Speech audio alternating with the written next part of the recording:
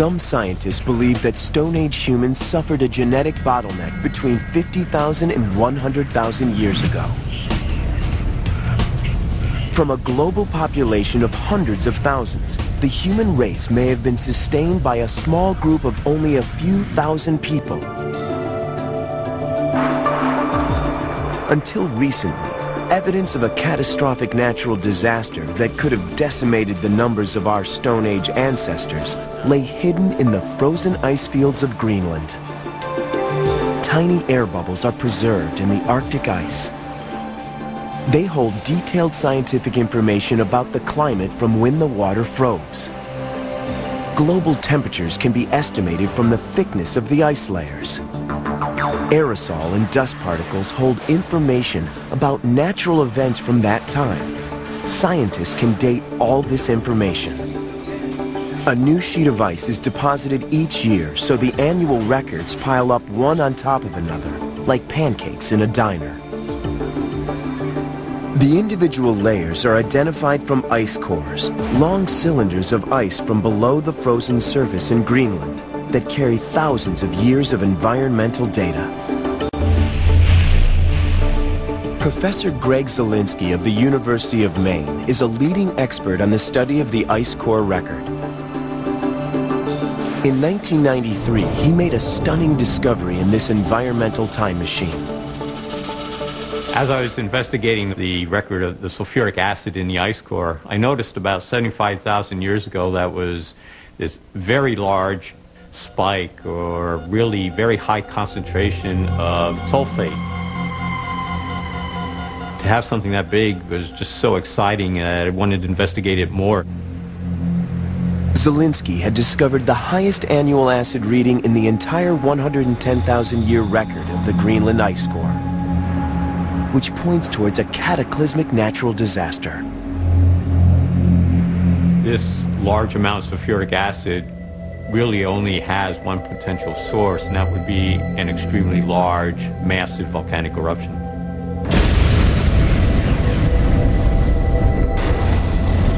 The unprecedented acid discovery in the ice core came from a huge volcano. Major eruptions blast out enormous amounts of gases, including sulfates, which turn into sulfuric acid in the atmosphere. The largest acid cloud of the 20th century came from the 1991 eruption at Mount Pinatubo in the Philippines, which ejected 20 million tons of sulfur dioxide. Acid in the ice core suggests that 75,000 years earlier, an eruption 100 times greater than Mount Pinatubo blasted the Earth.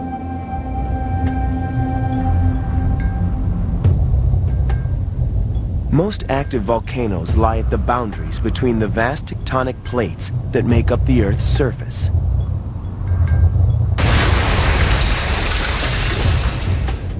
Which of these seismic hotspots could have generated the record ice core acid reading 75,000 years ago?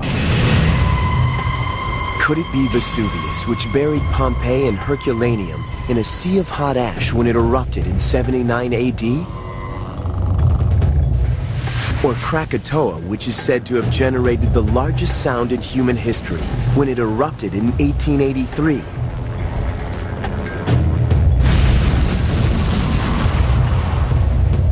Or maybe Mount St. Helens, the United States' deadliest volcano, which killed 57 people in 1980. But none of these notorious danger points shows any evidence of volcanic activity on this scale. The most powerful super-eruption of the last 2 million years happened in Southeast Asia on the Indonesian island of Sumatra. Lake Toba is an enormous body of water, 60 miles long by 20 miles wide. In 1929, Dutch geologist Van Bemmelen identified this location as a vast caldera. The hole left behind after a massive volcano eruption blasts material into the atmosphere.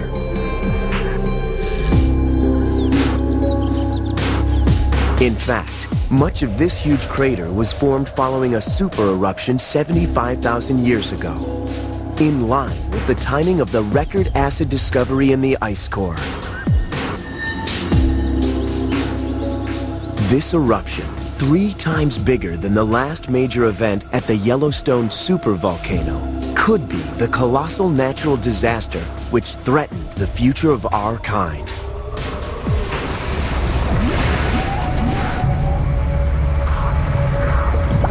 The dramatic power of this volcano comes from the chemistry of the rocks deep beneath the surface of the lake.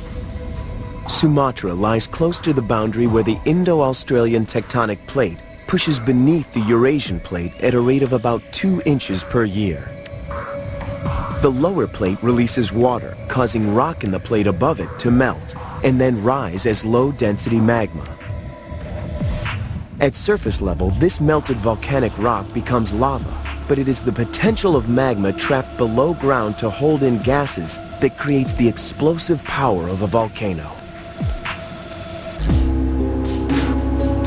Dr. David Wark of Rensselaer Polytechnic Institute in New York State studies the composition of the magma to understand why the Toba eruption 75,000 years ago was so powerful. He describes the buildup of the liquid rock in the magma chamber as being like filling a bottle with a carbonated drink. Like magmas, the soda has dissolved bubbles inside of it, dissolved gases. You can see the gases trying to work their way out there. With bottles of soda, carbon dioxide can move easily through the drink and escape. This is like low viscosity magma found at volcanoes such as Kilauea in Hawaii, where gases bubble up through the liquid rock, and lava ebbs out slowly at the surface. But in most explosive eruptions, a very sticky form of magma holds in the gases. So the bubbles are trapped, and when they go explosively. Like dynamite. The high viscosity or stickier magma at explosive volcanoes like Soufriere Hills in the Caribbean holds in the gas until it escapes in wild eruptions.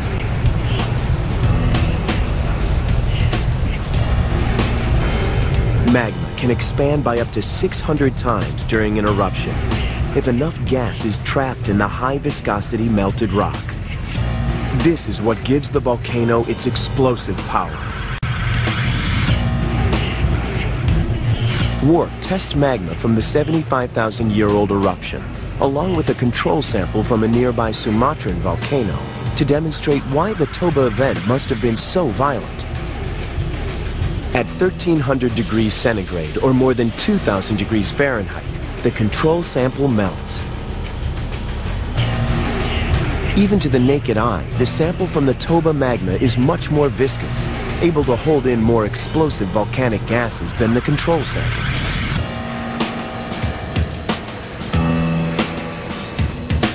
A powerful microscope highlights holes in the melted Toba material. These are the spaces left behind after the huge volume of gases escaped during the super-eruption. It's the bubbles that are trapped, and they're trapped because of the high viscosity that makes the eruption so explosive. 75,000 years ago, thousands of cubic miles of magma collected under the Sumatran landscape, creating overwhelming pressure on the surface.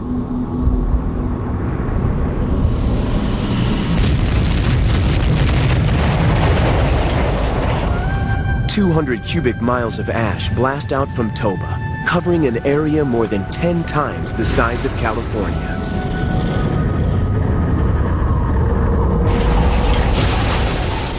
Over 2 billion tons of sulfuric acid explode into the atmosphere. This is the biggest eruption modern man has ever experienced. But how could one volcano drive the human race across the face of the planet to the brink of extinction?